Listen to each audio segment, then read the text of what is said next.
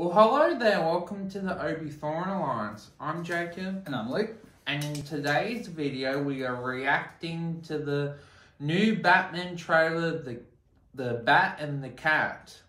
Like and subscribe. It helps out the channel quite a lot. Hit the notification bell. Comment down below if this trailer is, I guess, better than the other trailer. Makes you more pumped to see the movie.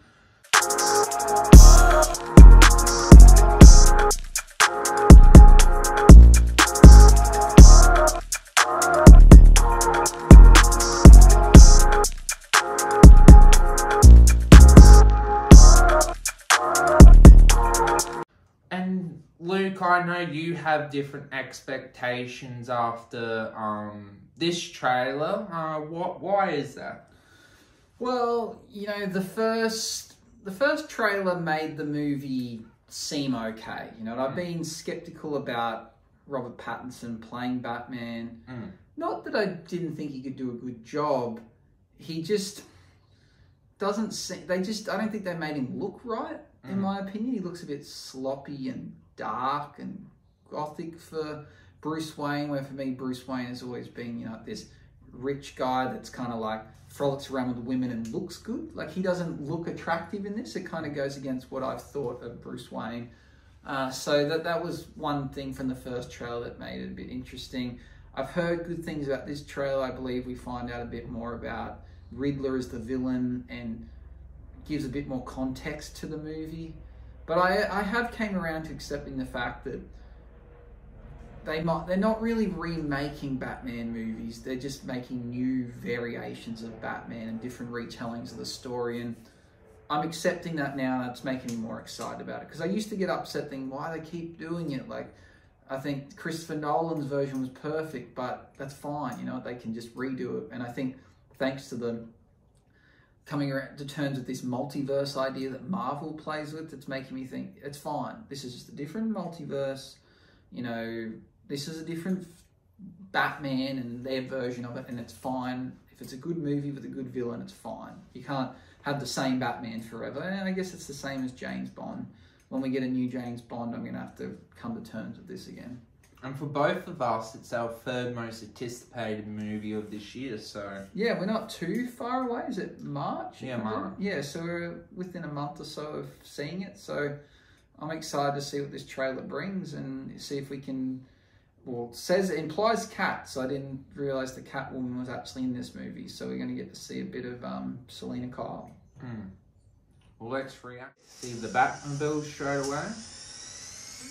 Yeah, it's a different kind of Batmobile, but they're never the same. See what I mean? I just don't think he looks good. Charming and handsome to be Batman. To be Bruce Wayne, sorry.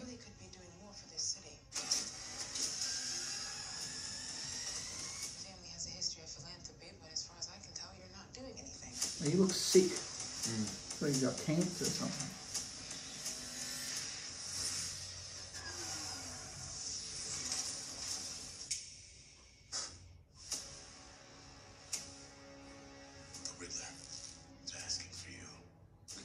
Great choice as a villain, great choice.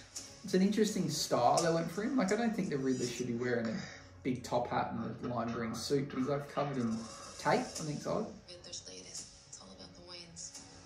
If we don't stand up, no one will. You got a lot of cats. I have a thing about strays. The Bat and the Cat. It's got a nice ring. You a friend of yours? I'm not so sure. I'm just here to unmask the truth about this cesspool we call a city. You're part of this too. Stay still! How am I part of this? Oh, you're really not as smart as I thought you were. Bruce Wayne. All these years, you lied to me, Alfred. Is he Alfred from Gotham? Is it the same actor? That played, Golem. Okay. Why are you under there? What are you hiding? Selena, don't throw your life away. Don't worry, honey. I got 9 of them.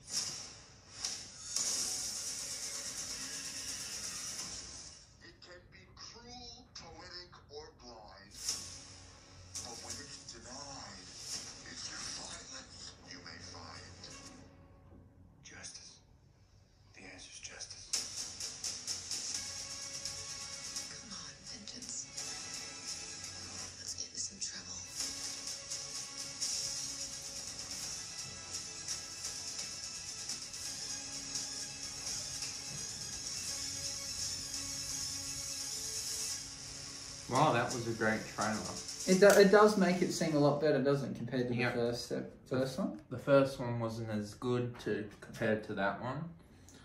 Yeah. I'm really liking the idea of the Riddler being a villain. Yeah, it's interesting that they have chose him for this version of Batman, but I think they've definitely made a really good choice. I think it'll be interesting to see what the Riddler knows about the Wayne's history and finding out, and that has made me really pumped for the movie now. The first trailer, I was like, yeah, I'm a Batman fan, it deserves to be in the most anticipated, but now it might be even tied with number one with Doctor Strange and Multiverse of Madness. I think maybe they've chose the Riddler because of the Gotham series, that the Riddler was a big part of that, and they realised that people liked that. He was twisted. Yeah. I think that implied the Waynes had some dark secrets they wanted to carry on with that. And I guess that's something that, I don't know, throughout the comic books is probably a consistent theme, that the Waynes have some kind of dark history. You don't become that wealthy out of nowhere. And the fact that someone wanted to kill Martha and Bruce's dad, there's got to be something about them doing dodgy stuff. And he's a good choice. He has no superpowers. He's just an intelligent person that his smarts is what keeps him ahead. And it'll be cool to see what drives him to be this cunning towards the Waynes. Yeah, that's my preferred choice of villain, is someone like that. Joker. That isn't all about powers. I know Batman falls into a universe where there is people with superpowers, but I do like it when he has the standalone films and he's not fighting someone of supernatural strength. Like, you can just imagine maybe Batman is the only superhero in his world. He lives in a town full of crime and he fights crime, and he is a rich dude that has access to weapons that others don't. Like, that is reasonable. Batman can exist. That's not unreasonable. And you know what? Someone could be the Riddler. That's not unreasonable either. So I think I like that. So I do think this is definitely up my most anticipated movie now. And do you think they cast Catwoman well? I don't recognise the actress. That she's definitely attractive. I've seen her in things. I can't think of what they are, but she's definitely in some stuff. She seems fine. They're just gone with the attractive. Well, a younger Halle Berry, really. I think. I think they thought Halle Berry was the best Catwoman, so they wanted to recast someone that just looked like her but younger. So I think that's fair enough. Yeah, I think it's a good choice. I'm still unsure about their perception of Robert Pattinson as Bruce Wayne. Not saying he's a bad choice. He just looks dark, sick, gothic. Something not right about him. Where I like the idea of Bruce Wayne being this attractive billionaire that ladies frolic around, but he doesn't look like that's what they want to portray in this film. He doesn't seem like he cares about that stuff. He's just, I'm sad. My parents are dead. Like, I don't like that. I don't want to see sad Bruce Wayne. Do you like how they portrayed it sounds like you like the villain, how they're portraying him more to the hero. Yeah, I like their version of the villain. And, you know, he might be a good Batman. And maybe that's just what the trailers have made us seem. But he just looks like he's sad. I think we're beyond that. He's an adult now. He was sad as a kid, and now he's an adult and he's enjoying his wealth. He can't move forward. Well, you've got to move forward. I think that's the point with what I like about Batman is, he grew up without parents, which gave him this dark edge, but ultimately he was a billionaire, so he was like, wow, I've got all this money, I'm going to go to a fancy school and I'm going to go party and drive Lamborghinis, and then there's a point where he goes, oh, I need to give back to this city, and he becomes a hero, where this looks like he's dark his whole life and trained. And I noticed in the first trailer he said, I'm vengeance. And then even Catwoman said, oh, you said you were vengeance and now you're savior? Yeah, so he jumped, in that trailer, he jumps off the building. I feel like they took the audio from a different scene, but she calls him vengeance as well. Yeah. So they really want to play on that, because you know, they do talk about in the cartoons and the comics about Batman being his vengeance. He's seeking vengeance, which is the whole idea. You know, other heroes are, you know, fighting to defend Earth or doing something, but his is vengeance for what happened to his parents.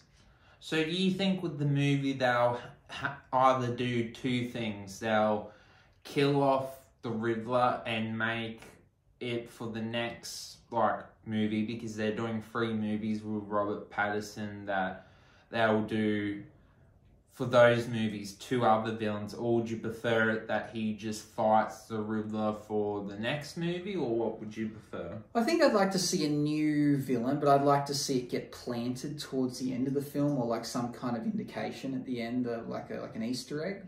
But I don't know about the Riddler dying. They don't tend to kill off characters, but I just assume that he gets caught and imprisoned or something. Because remember in the first trailer, he did go to prison, so do you think that could be Joaquin Phoenix's Joker? Because they are making a Joker too. I don't know if they're planning to put them 2 in their own universe. Who do you in think? The same, I don't know. I feel like he's gone to visit someone else, but I don't know about the Joker, because I think this movie's supposedly Batman at the start of his career, and the Joker is Batman's ultimate villain. So I wouldn't imagine the Joker would be in prison already, but then possibly he went to prison before even fighting Batman, and then he escapes, and then he continues to reign havoc. But yeah, I'm not sure if their paths are meant to cross. I'm thinking no. But I'm not sure. But he could be going to... I'd hate to see if he went and spoke to another Joker. I'd hate to see another Joker just for the sake of it.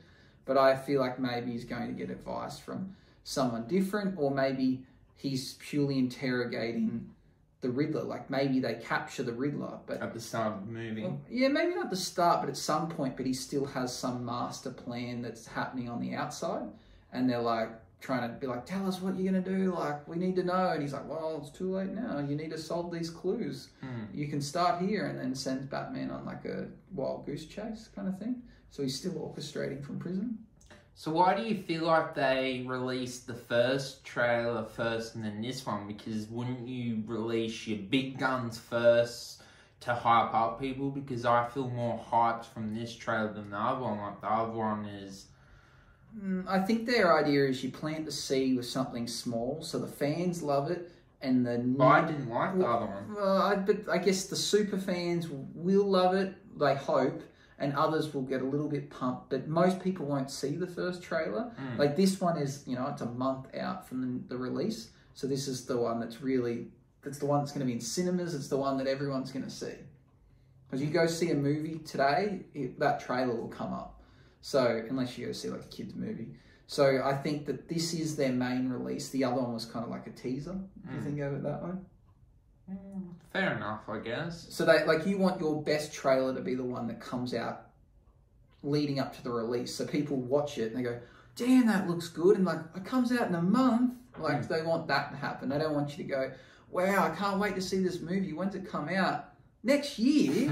Like, you don't want to do it because then you're going to upset people. You want to hit them with the right now, so people go, oh, let's go online, let's start booking tickets for this. So that, like, you want your best trailer to be last. So to me, it sounds like besides everything else you're hyped for, it's just the casting choice and maybe the direction of the character. It sounds like to me you don't like that they're making them all sad and all mopey and all, Yeah, I don't think the casting choice. I just think the direction. You know, like Robert Pattinson could definitely play like a pretty boy, rich philanthropist. Like I believe that of him. I think that suits him. But they decided to go dark and his hair all pushed down. And he looks all upset. You know, like I just don't know why. Maybe they're making you assume or make you interested in that look of Batman, because it's like, why is he like that? Yeah, well, I think they're trying to imply in this that he's kind of quiet and not involved, and like because he's getting interviewed by someone, and they're saying, oh, you know, you need to do more for this city. You know, like the Wayne family's had a rich history of doing stuff for this city, but you don't do anything. Like, you just, like, and it's almost like people don't know who he is, and like, is that the motivation factor? He goes, no, I'm gonna become Batman. Like, so I think that's different than where I think the others, he was like a playboy and out and about, and that's why people never suspected him of being Batman, because they're like, look at this guy, he couldn't be Batman. Like, he's like out drinking and partying. So I think that I like that idea, and I think they've gone with, from the trailers, it looks like a different perspective. Did you notice with Catwoman, she's like, oh, who's under the mask, but they spend time together when they're not in the masks? Yeah, there's always that thing that, like, for some reason, him and Selena Kyle always have a love interest, not as Batman and Catwoman, but then also as Batman and Catwoman, and they don't know that each other are each other. Like, I don't buy that. Like, you could see a picture, like, with technology, you could see a picture of either of those and be able to work out who it is in modern days. But I guess we don't know when this is meant to be set. Or not. So what's your expectations for the movie? I think it's going to be good. I think it's going to be really epic, because the one thing that they got to get right is the villain. If the villain's good, the rest comes together. If it's a meaningless villain, then it doesn't matter how good your Batman is. It's just like, well, that's stupid. Why is he fighting that person? So I think it's set to be epic. And knowing that there's going to be 2 more gives me hope that they're setting up to be good. Like, if they're investing that much time and money in it, then they must believe it's going to be good. I think my expectation is way more hyped than the trailer, and yeah, really looking forward to it. Yeah, awesome. Well, thank you for helping, Luke. Hope you enjoyed the trailer reaction to the Bat and the Cat. And yeah, definitely be doing a review for it. Let the Force be with you. Bye-bye.